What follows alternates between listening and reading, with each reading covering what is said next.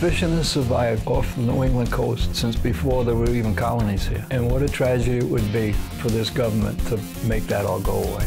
An industry under attack. What we do is feed America. We're not just indiscriminately raping the ocean, we're trying to feed people. Commercial fishing boats in New England going under at an alarming rate. They treat our fishermen worse than we treat certain criminals in our society. It's inexcusable. It's unconscionable. Hard-working families demonized by a multi-million-dollar environmental industry whose only product to sell is fear. The only reason that all of this is in place in the first place is because the environmental industry created a massive media campaign that fisheries need 100% monitoring. Oh, but the government doesn't have the money to pay for that? That's okay, they can pay. The science is so wrong in this, and they don't want to listen to the fishermen. Nobody wants to be the guy that caught the last fish in the ocean.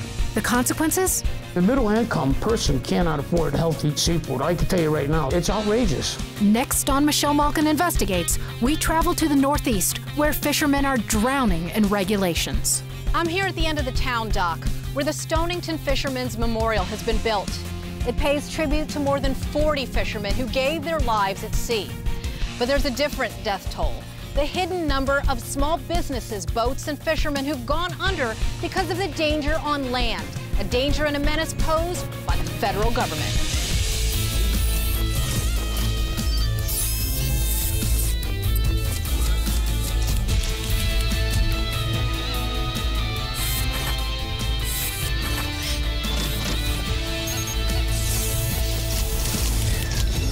Michelle Malkin Investigates. Now, here's Michelle Malkin. Fishing is as old as time. In America, our founding fathers established ground fishing as the first colonial industry. Generations of New England families have made it their tradition and their heritage to feed their fellow countrymen and provide a profitable, sustainable future for their own children and grandchildren. Today, however, these proud, hardworking fishing families and their industry are under attack and struggling to survive. When President Barack Obama took office in 2008, there were more than 5,500 permits for commercial fishing vessels in the Northeast region, which stretches from Maine to North Carolina. 8 years later, there were about 4,600. That's a loss of more than 900 boats, or 16% of the fleet. Let me show you just what that decimation looks like. Here I have 25 boats permitted before Obama. After his 8 years in office, this one, and this one, and this one, and this one, all went out of business. An average of 112 per year in the Atlantic region. That's hundreds of business owners and crew members out of work. And you know why? Most couldn't survive the red tape, overregulation, and fees imposed by the government. Environmentalists and bureaucrats claim the burdensome rules and outdated regs are needed to protect the seas and address an overfishing crisis. But is that true? And does the science support their claims? We traveled to ground zero in the fishing wars to investigate.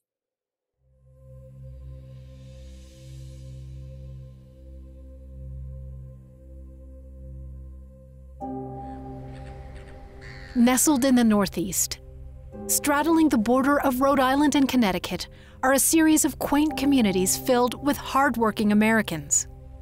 But the charm has also attracted the attention of multimillionaires like Taylor Swift and Conan O'Brien. There's no question that they're part of the 1%, a stark contrast to the blue-collar character of the region. Meet Tommy and Aaron Williams, brothers and fishermen. Aaron's crew includes his 20-year-old nephew, Andrew. All three say their love for fishing came from the patriarch of the family, Tom Williams.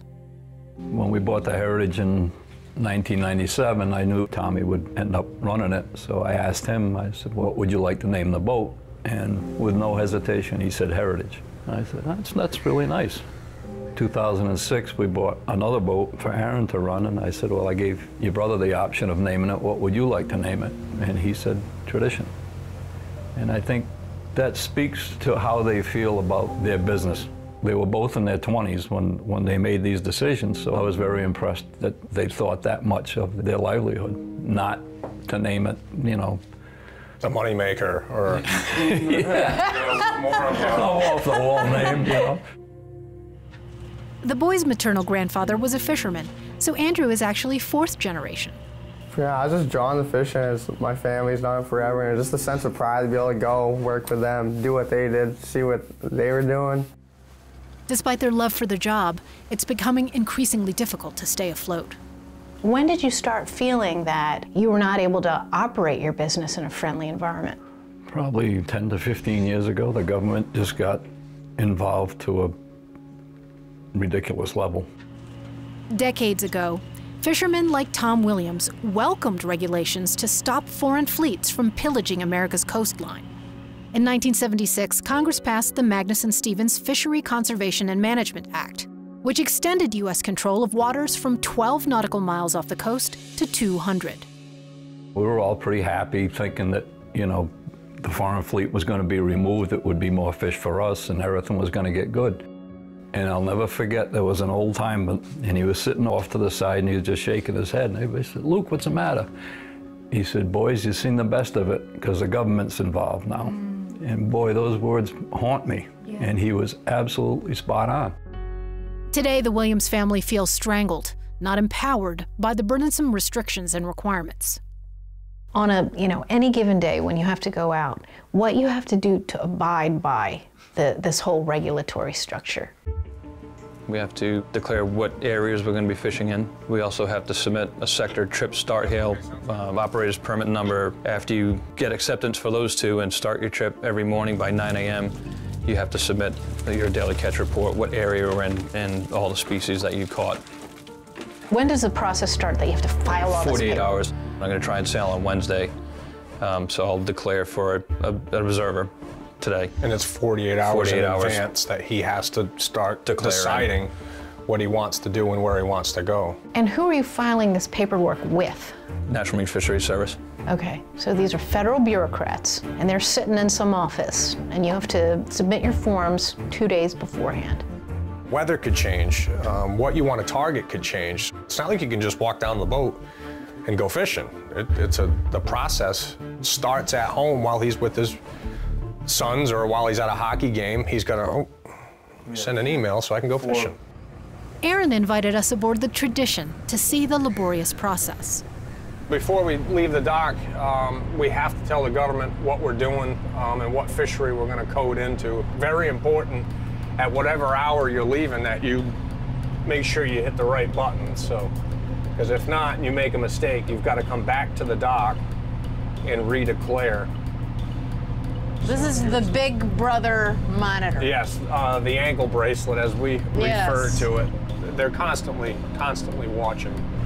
Oh, man. You're on a leash. It's a tight one. Plus, there's a daily report, trip report, logbook, not to mention the data they're already sending electronically, and sometimes human monitoring both on the boat and at the dock. There's a lot of hands into, you know, a minimal amount of fish to letting us keep. Right. So a lot of people know what's going on as far as, you know, what we're catching and where we're at. And then on top of that, when you do come in to unload, in most every port we go into, there's environmental police there monitoring what we're catching. And if you're a pound over on a limited species, you're in violation. Most people envision you on your fishing boat, just you alone with the seagulls overhead, not knowing there's a whole village of bureaucrats spying on you while you're trying to do your job. And it's not like we want to take every last fish out of the ocean. You just kind of want to do your job. All of this is stressing me out. I'm like, don't hit the wrong button. Yeah, we got 8 to 10 hours out and you realize you sent the wrong code. Oh. So that's our beep. There's the message. So we accepted your how generous of them. Yeah, so we're all set to go. Permission granted. Yes, yeah, we can go to work. Yeah.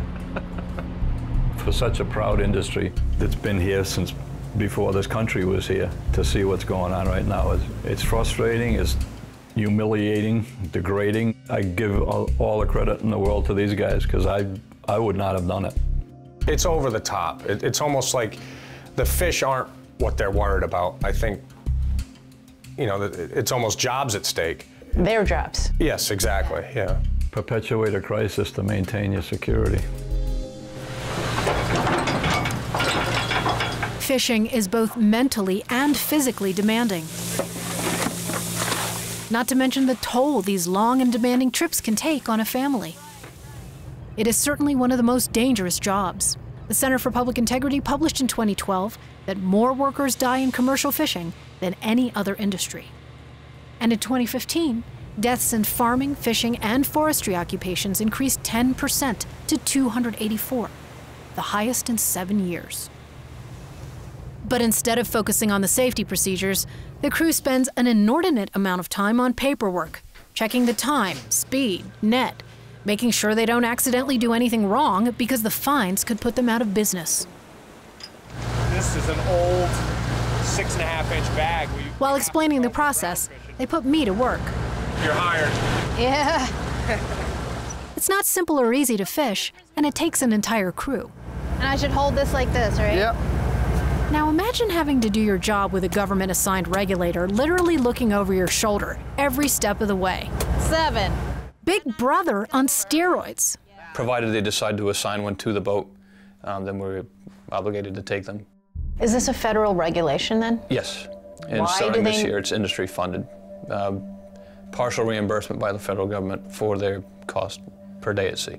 Do they ride with you? Yes. Live with you for a week. What are they looking for? Why do they need to be with you? Discard fish, anywhere, juvenile fish or non-target species that come aboard the boat during the process. You have to pay for this? How much does it cost? I believe our contract is somewhere between $580 and $770 are the numbers per day at sea.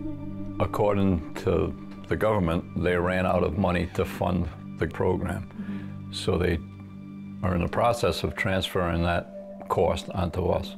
They're using your equipment, your property, you're providing the information that they need. Why aren't they paying you instead of you paying them? It defies all logic in my mind. I don't understand how anybody could come up with that scheme, but they did. Just on its face, it sounds like you're being forced to fund regulatory spies. Yes, exactly. And if any of the data was going to something that would help us, we'd be a lot more inviting. Here's one of the monitors getting off a boat docking in Stonington. The Williams family tells us the logistics alone can be awkward. Fishing boats are only so big, and there's limited privacy already. Adding an at-sea monitor or observer can be uncomfortable. This is what we call the galley of the boat. So it's ours, where we live, where we sleep, and where we eat. And with a crew of 4, there'd be 3 crew members down here occupying the 3 bunks, and then I sleep in the wheelhouse. So the only spot left would be right here for the observer. Right here? Sleeping here? Yes, yep. So your crew eats here, your observer's right here, observing the crew while they're sleeping, I guess? Pretty much, yeah. Then they're in the cockpit recording data, observing the crew, and sometimes overextending their authority. Are observers clear that this is your place, not theirs? You would hope that they would know that, yeah. But in one circumstance, we had one that didn't understand that. Yeah.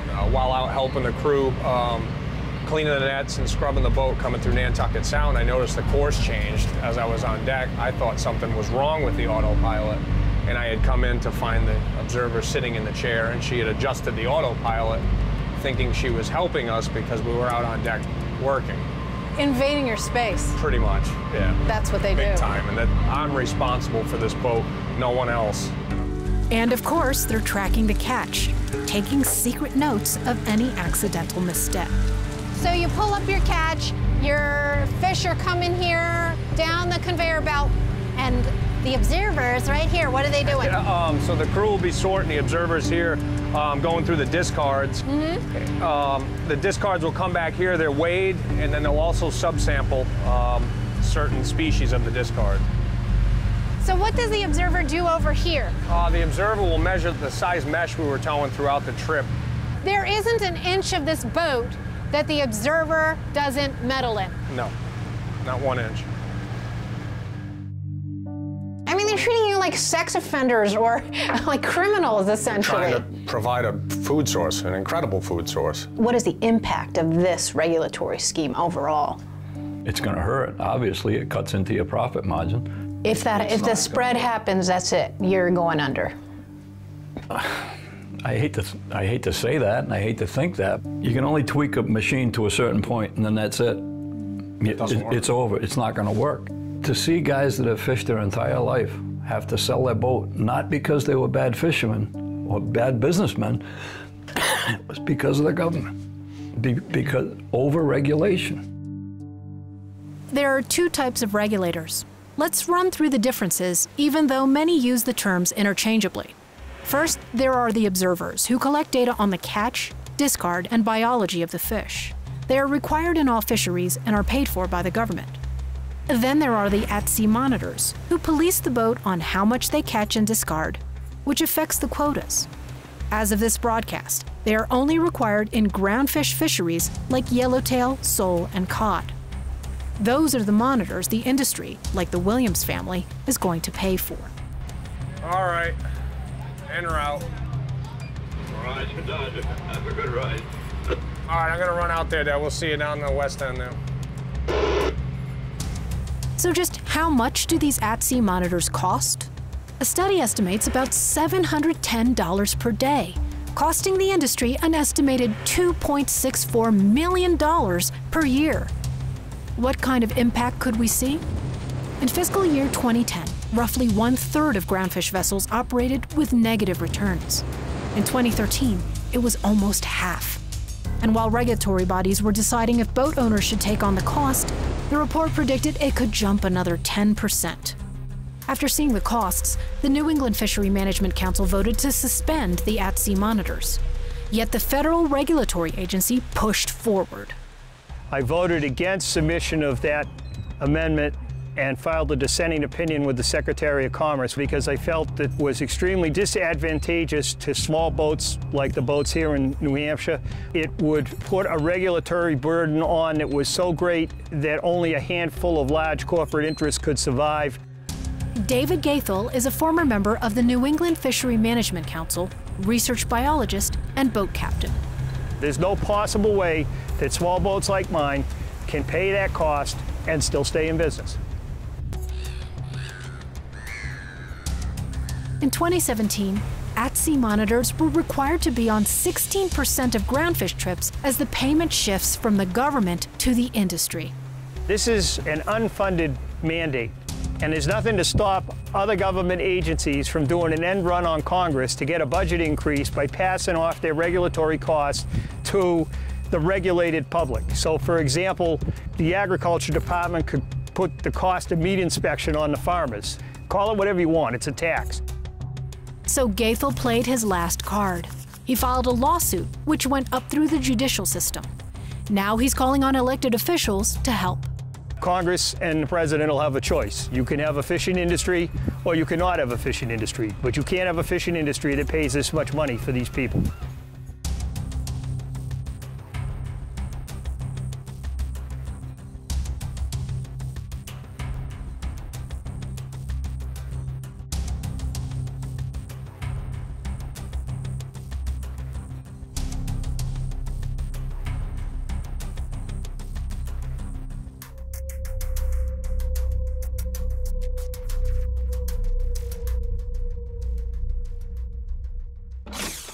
There's really no rhyme or reason as to when regulators in their comfy, air-conditioned cubicles assign the mom-and-pop boats with observers.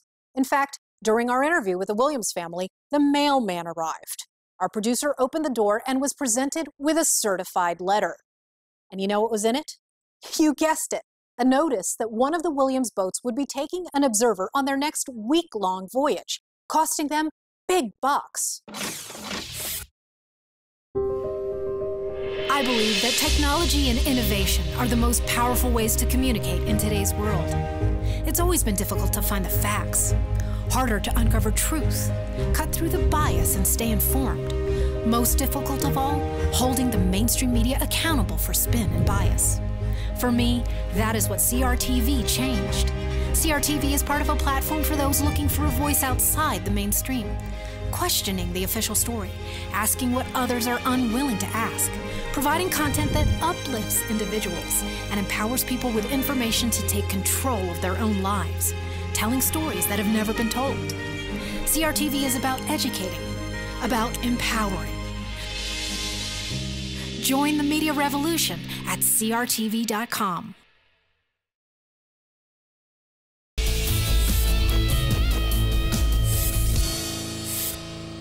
The Williams aren't the only ones strangled by arbitrary regulations on commercial fishing that do more to sustain bureaucracies than they do to save the ocean. The impact ripples all the way down the food chain and ultimately to you. An entire ecosystem of producers and consumers is affected, like wholesalers that directly rely on the local catches. That money goes to keep the company running and pay its employees. More restrictions mean fewer fish to bring to market. Then there are the New England seaboard towns that survive on tourism. And what do tourists expect? Fresh local fish. But even outside the local communities, it affects you, the consumer, and what quality of seafood you expect.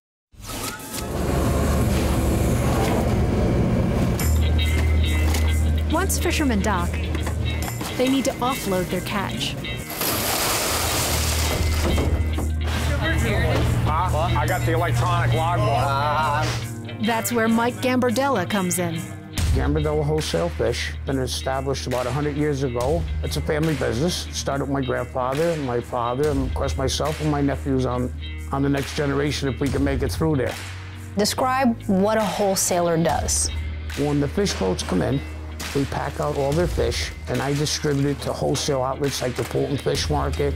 We pack it into these 60-pound cartons, and as quick as they come in with it, the fish are out the door and into the markets the next day. How many people do you employ total? Right now, we're about 5. At one time, when things were much better before these regulations came into effect, I had 15 people on a payroll at one time. I know we ended up with 30-something pounds on the yellowtail? 37. 37 pound on the yellowtail. And I actually was able to give them 401ks. I was able to give them health insurance 100%, and unfortunately, that's all out the window right now. Partly because the fishermen are catching fewer fish. How many you got on the jumbo? 5 jumbo bass. 5 jumbo, okay. At one time in our little port in Stonington, Connecticut, we were producing anywhere between 10 to 12 trailer loads a week coming out of there during the course of a 7-day week. Right now, I can honestly and truthfully say I can't even put a trailer load together in a whole week. And I'm only talking the last 8-10 years now. We're not talking a big amount. The last 3 have been the worst. It's not that the fish aren't in the ocean, but legally, the fishermen are limited on what they can catch. Take Aaron Williams's boat, for example. A 3-person crew, 1 tow. And this is all they could bring back. So what do we have here, Aaron? That is a scup or a porgy, as they're called. Currently, the Connecticut, there he goes. Currently, the Connecticut scup limit is 100 pounds. So this here is our whopping 100 pounds of a scup limit for Connecticut. And in the area we're at right now, where we tried, we're gonna see these wherever we go. So we're pretty much done. They could keep fishing and dock in nearby Rhode Island, which allows more scup. But the neighboring state closed fluke. So the crew would have to toss the fluke overboard in order to bring in more scup. A catch-22. As if this already doesn't make sense, the fish the government requires them to toss comes off the total quota. So you can't keep them, and they're going to be charged for them. You're raring to go, you're ready to work. And 1 tow, if you choose the wrong spot and there's too much fish there, you're done, which is kind of a crazy dilemma. Why are the limits set so low? Environmentalists will tell you it's to protect the ocean. We inquired about the apparent fishing crisis, and specifically to discuss the at-sea monitors. But oddly enough, nobody would talk.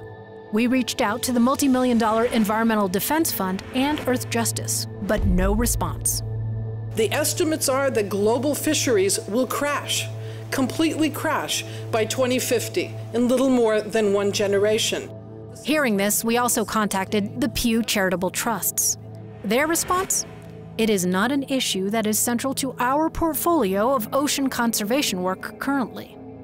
Okay, 3 strikes. Surely the regulatory body, the National Oceanic and Atmospheric Administration, also known as NOAA, would talk. Nope. They just provided a few bullet points with background info. They're probably afraid of the questions that you're going to ask, and they don't want to be put on the spot. Megan Lapp is a fisheries liaison for Sea Freeze Limited and lobbies on behalf of the industry.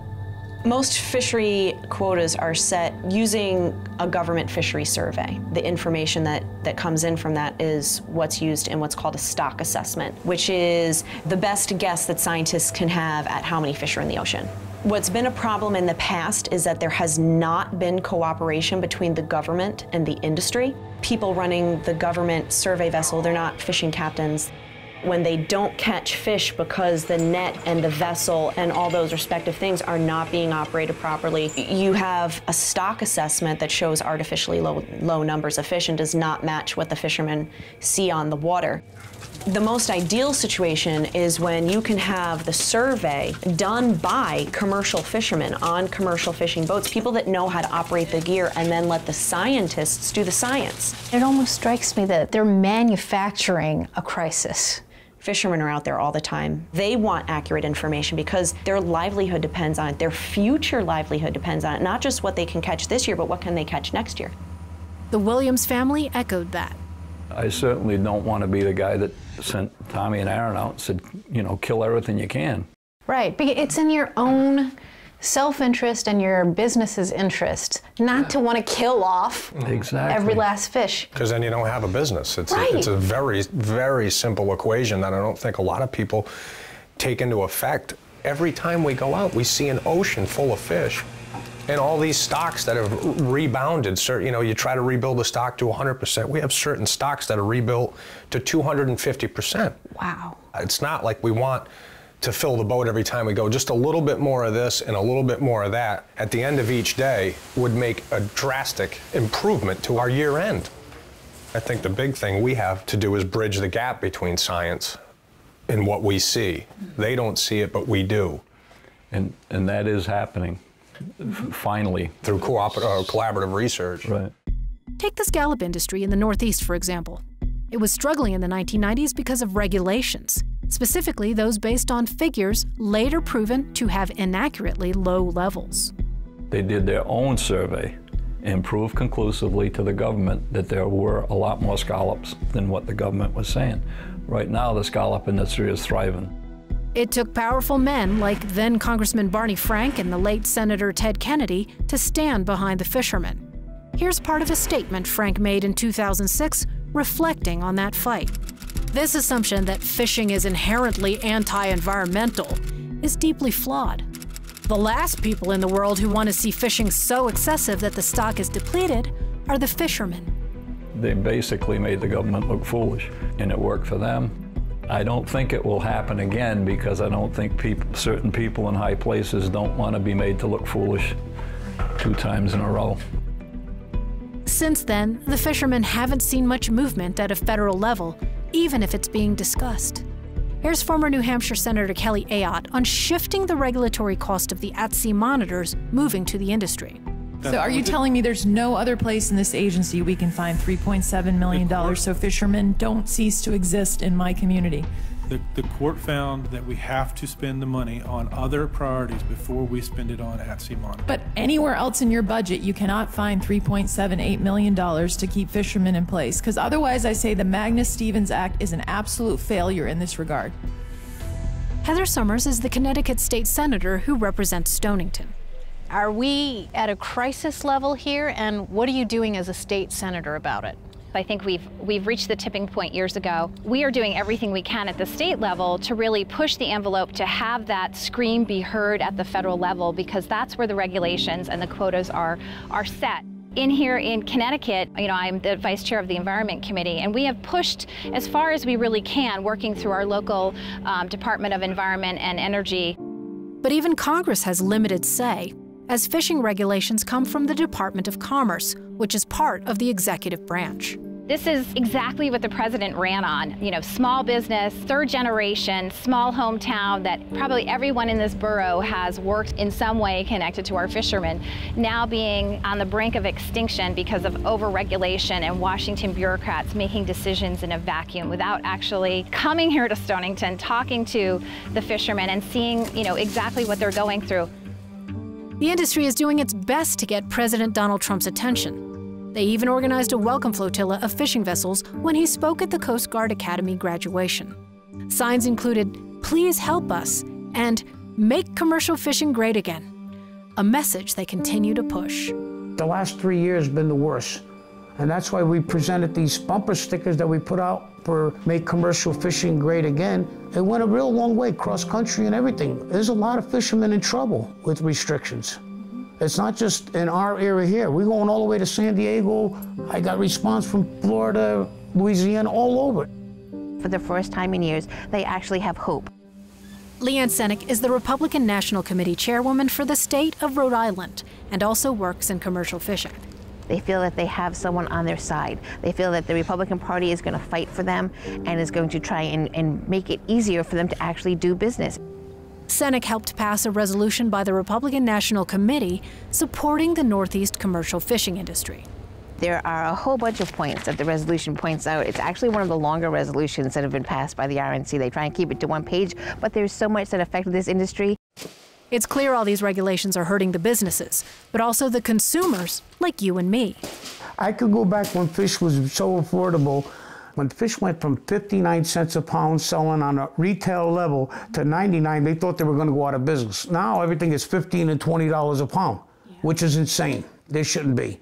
Tightening the screws on the boats. Right. Right, and the people who operate the boats. And then that has a direct impact on you. Oh, absolutely. We're probably one of the last smallest ports on the East Coast, but one of the oldest ones that are really in jeopardy of closing down in Connecticut here. What do you see as the time horizon for the business if nothing is done? I'm going to give it another year. I told my nephew. Another year? Another year at the most. I don't think I'd go anywhere. I think I went 2 or 3 years too far already. I've been losing quite a bit of money. And that's just to keep my employees going, keep the building. I do get a lot of cooperation from the town of Stonington where we operate out of. I mean, they even lowered my rent down to help me out to stay there. Because it's not like it's my fault. They're not bringing enough fish in to make it work, and because the fishermen can't. A hardship also echoed by Stonington's mayor, Rob Simmons. When I was a kid, I would come down here and the boats would be 2 to 3 deep on the dock. They'd be unloading, they'd be fixing their gear, they'd be mending the nets. And now I come out and I take a look and, hey, where'd they go? It's empty. They're gone. Our fleet has gotten so small because of government regulations, either forcing them to go to another state or just forcing them out of business altogether. So you went from a thriving fishing community, a very diverse community, to one that is, I'm not going to say completely barren, but has been essentially decimated by the government. It's been decimated by government regulations, and that's what we're trying to do here. We're trying to save this industry, these families, and the history and culture of this town. The town bought the dock 40 years ago to try to sustain the local economy. I'm a veteran of Vietnam and of the Cold War. And I'll tell you what, this fight for the fishing families of Stonington and New England is the toughest fight I've ever been in. As commercial fishing suffers, the weekenders roll in. So these working class fishing families have been replaced by what's over there in the distance? Condominiums. That condo over there used to be the Palmer Boatyard, where they would make wooden fishing boats, and you'd go in to the boatyard, you could smell the wood as they're making wooden boats, and these beautiful wooden boats would go out and fish closer to shore.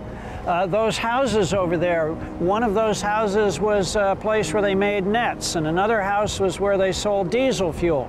Now it's all been converted to houses for summer people and vacation people. The health of the industry also affects those in hospitality, which relies on fresh fish to attract tourists. Because I can tell you firsthand, there's nothing like fresh seafood. It's a tender meat. It's not a tough meat like a Gulf shrimp. And it's very delicious. Very tender. That is fantastic. It doesn't get fresher than that. It doesn't get fresher than that. Or healthier. And it's healthy for you. It's good, healthy food. Healthy, sustainable, and renewable. Something environmentalists should be jumping towards. If the federal government regulates our fishermen out of business, then what happens to the restaurants and the tourism business? that declines as well, because people don't want to come here to eat frozen tilapia from China or some kind of sewer shrimp from Thailand. They don't want to eat the junky food. But that junk foreign fish is all around us and can be hard to avoid. Well, to keep my business going, even during the summertime, I had to buy fish from Canada. I stay away from this chemical stuff now, don't get me wrong. I don't want to be bothered with anything out of the country that got chemicals and all. I think that's a very harmful thing for anyone to eat, very harmful. The more we've regulated our own commercial fishing industry, the more we've imported from countries, and that's what's going to be on your plate. I'll tell you, as a person who researches this stuff and is involved in these issues, if it was imported, I wouldn't eat it. Government data shows the U.S. imported less than half of its seafood in 1980. In 2011, 91% of seafood consumed was imported, and in 2016, it was somewhere between 85 and 95%. Just how much money are we talking about? In 2016, the U.S. imported $19.5 billion worth of seafood, which is up 3.5% from the year before. Do note that some of that seafood is caught off our shores, but exported overseas for cheaper processing and then re-imported. That's a lot of money that could be part of the American economy. When you reduce the domestic supply, the market gets flooded with the foreign imports. Every American should be able to afford healthy, wild-caught U.S. seafood. It should not be a strain on your finances to go and buy a piece of fish for dinner. I think most people are just in the dark because they just assume that the reason why the prices are high is that there's a shortage. Right. Now, it is an artificially created regulatory shortage. The environmental industry created a public perception problem and created a massive media campaign that fisheries need 100% monitoring and fisheries need 100% enforcement. Oh, but the government doesn't have the money to pay for that? That's okay, they can pay. And they start young. That's what Andrew said. He opened up his textbook, you know, in middle school or high school, and there it is, overfishing, as if it's this, you know, written in stone, truth. Where's the history of the foreign fishing fleets that came in that then we got rid of so that we could manage it ourselves because American fishermen are responsible? And where's the story of their heroism that rebuilt the stocks that now they can't go harvest and they have to pay for observer coverage for? Where's that story? Andrew, the youngest fisherman in the Williams family, says his generation has a warped perception of his industry. So I want to ask you, Andrew, because especially for young people, I mean, environmentalism, it's like almost like this religion. Yeah. It's not just, there's not enough trees, but now they're saying there's not enough fish. In the textbooks, it was overfishing and this stuff that was not true. Yeah. Were you able to speak up about it? No one's gonna believe you because it's in a textbook, so they think it's whatever the textbook says is correct. Wow. So what my family's always told me, what I saw personally from being on the boat years prior, is just looking at a textbook and it had nothing lines up. And that's how it starts. Now kids are like, oh, you're overfishing, overfishing, overfishing. And it starts them teaching it in school and they plant the seed and they start reading stuff in news articles and it continues. And then it's so hard to undo that if they're telling kids from the a young age. In school. Andrew, does this make you have reservations about pursuing this as a career? It makes me nervous. It's definitely, at times, hard to see a future in what I'm doing. I hope I can carry on what these guys started for me, and I hope there's something there for me when one day maybe I take over the boats. And like they said, the future's unclear. What would you do if you weren't fishing? That's all I ever known. I started when I was 8 years old and never thought about doing anything else. I always wanted to carry in these guys' footsteps, and I don't know what I'd do. And neither would many others in the industry who may be forced to figure it out. Well, I'm struck by how incredibly hardworking and dedicated these New England families are. Tradition, heritage, their work ethic, their commitment to their families. These are the essential elements of the American dream. And yet our federal government is standing in the way and obstructing them from pursuing those dreams.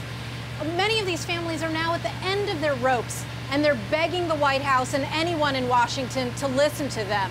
They've got one plea. Please, President Trump, make commercial fishing great again. So how fresh and clean is your seafood? The next time you sit down to a seafood meal or head out to a restaurant, think about what you're eating. We want to show you the difference. Wholesaler Mike Gambardella, our friend, came up here and drove in a fresh catch. Yes, yesterday the boats came in. It's less than 24 hours old. That's a summer flounder, and that's a piece of fillet that came up here. We cut up this morning for you to show you. And I think you should emphasize that people should look for the red gills, no smell, smell like the ocean, the clear eyes in the fish. You see the gills are nice and red. That means it's nice and fresh. And these are our red shrimp that we get out of Stonington, Connecticut, off the fishing vessel Neptune. He goes into deep water, and those are all wild. Everything here is wild caught. Yeah. And the best part, chemical free. So this is just hours old. And the best part is once we unload these boats daily in Connecticut, it could be on your table as far as less than 24 hours. This is how seafood is supposed to look and smell, which is, like you said, it smells like the ocean, not Yes. No, if it's got a bad fishy smell, something is wrong. Yeah. Absolutely something wrong. When it smells like the ocean, you know you got it fresh. And you should demand wild-caught USA product of fish here. And that's exactly everything here. It's all caught in the U.S. So let's take a look at what most people will get in the grocery stores. Hey, Matt, can you come and bring us some of these things here? Yeah. Look at the comparison. All right. Isn't that something? Okay, so, oh my goodness. Yeah. Look, so apparently this is shrimp that came from Indonesia. Right, correct. Okay, and let's just hold that up for... Then you don't even know how much chemical, what's added in there. Yeah. This is definitely chemical free, and it's wild caught. You don't know what you find here. Same thing with the red snapper here. Yeah. Look at But this is from Mexico. Yeah, it is from Mexico, but look at the gills all yellow. The inside of the fish right here all brown. That's a really bad fish. Somebody's going to get sick with this. You know, most people and it's a shame. They wouldn't know better. Yeah, I know. That's the problem. And you know why? And hopefully because we could educate them. It's so cheap. Yeah, there you go. So, but I guess you get what you pay for. What is this? Now, that's a codfish, but it's product of China. Yep, imagine that. And we have our own codfish here. We're limited to catches, and the stock assessment is so high on this fish there. Our government will let us catch it. People could eat this healthy fish every day. It is kind of insane when you think about our oceans are teeming with this beautiful, tasty, incredibly delicious fish. But most people are willing to ingest. They don't even know what's been done when it's farm raised. Yep. And then what chemicals are in it to preserve it.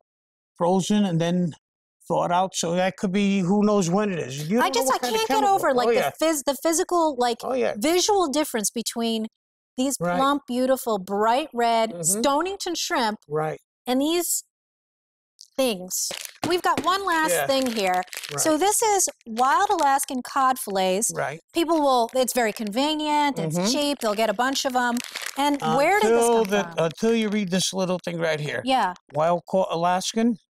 Okay, but it's a product of China. What they do is they're catching the fish, send it to China. China's, processing it for them. But you don't know what they're putting in there on their processing. Yeah, the fish looks good right here. It looks beautiful. But you don't know what they're doing in China. And the only reason why they're sending it to China because of the cost factor. But let's bring jobs back to the United States. We could do this ourselves. We don't need China or anybody else doing our work. We're catching our own fish. This is what we should be doing. I wish we could educate them. I hope that we educate them enough to understand. I hope so. People really need to know what they're putting in their bodies and their kids' and grandkids' bodies, too. Mike Gambardella, thank you so much for bringing up this beautiful, fresh catch and letting American consumers know what they're getting and what they should be getting. Absolutely. Thank you. My pleasure. Bet. So, as fisheries activist Megan Lapp told me, we should stop asking why local seafood is so expensive and start asking why imported seafood is so cheap. Now the consumers know the truth on the ridiculous war on fishing. They can and should demand more and better at the market and from their government. From sea to table, we should all support that call. So I'm asking you to step up, pay attention, and fight for one of the nation's oldest commercial industries.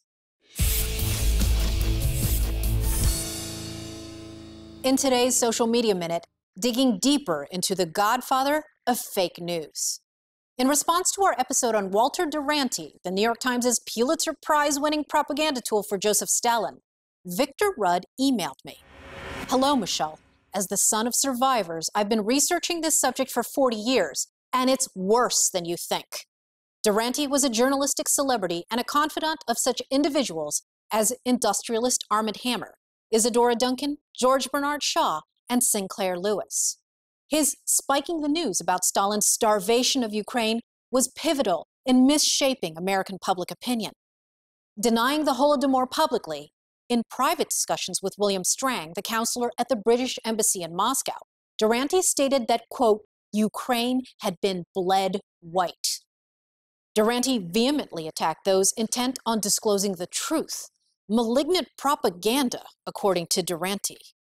On December 6, 1932, Strang wrote in a confidential report of Duranty's eagerness that the U.S. recognize the USSR and that he, Duranty, had not yet, quote, let the great American public into the secret of the Holodomor.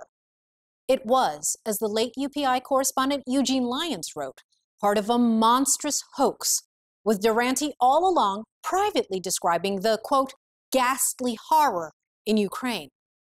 Duranty was the only Western correspondent that Stalin allowed to accompany Foreign Commissar Maxim Litvinov on his trip to charm FDR, whose embrace of Stalin was complete.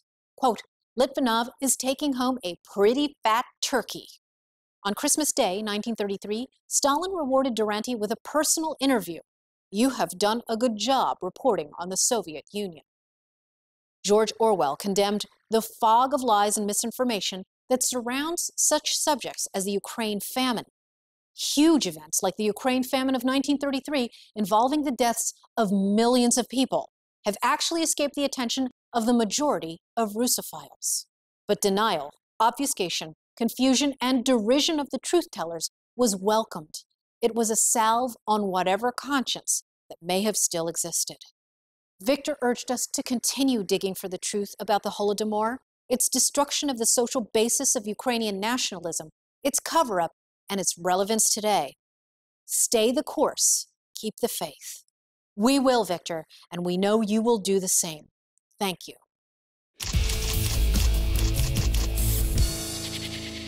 In our Crap Weasel Watch, we call out the political cheaters, government thieves, con artists, frauds, and all-around idiots making America worse. Today's Crap Weasel is George Ciccarello Marr, a radical Drexel University professor who caught our attention when he took his left-wing propaganda, venom, and bigotry from the classroom to social media. At Christmas time, the self-described communist tweeted that all he wanted for Christmas was white genocide. Predictably, he tried to pass it off as academic humor. Get it? Genocide is always a real side-splitter. A few months later, the Antifa fanboy tweeted that he was trying not to vomit as people thanked a first-class passenger for giving up his seat to a uniformed soldier. Ciccarello Marr is no stranger to spewing hate on social media. In 2015, he wrote, "Off the pigs," in a vicious anti-cop tweet that channeled the Black Panther Party. Drexel opened an investigation into Ciccarello Marr's social media activity, but months later, he remained on the faculty. The oh-so-concerned administration applauded as he gushed about Antifa and Hugo Chavez in interviews with the media. This is academia today. Unapologetic agitprop, radical race warfare, and social justice stupidity. Proof positive that it's way past time to pop the higher ed bubble.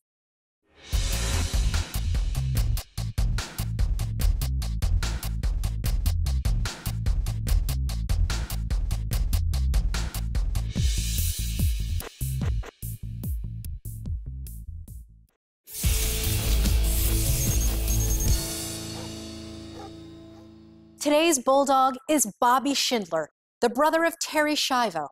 Schindler has not only fought to keep his sister's memory alive, but continues to fight for human life and dignity every day. Schindler's organization, the Terry Schiavo Life Hope Network, advocates for medically vulnerable people, like his sister Terry, who passed away after a judge ordered her feeding tube removed. So when the parents of baby Charlie Gard asked for help, Schindler dropped everything and went to London. Charlie was suffering from a rare disorder that causes brain damage and muscle weakness. As his condition worsened, he needed a ventilator to breathe. Government-funded doctors blocked Charlie's mom and dad from pursuing experimental treatments, saying the baby would die before his first birthday. The hospital's legal team said there was no benefit to his existence. Schindler helped Charlie's parents publicize their heart-rending ordeal and provided much-needed moral support. As Charlie's case gained notice, people from around the world, including President Trump, stood in solidarity with the family. And together, the world was heartsick when the court battle to save baby Charlie was not successful.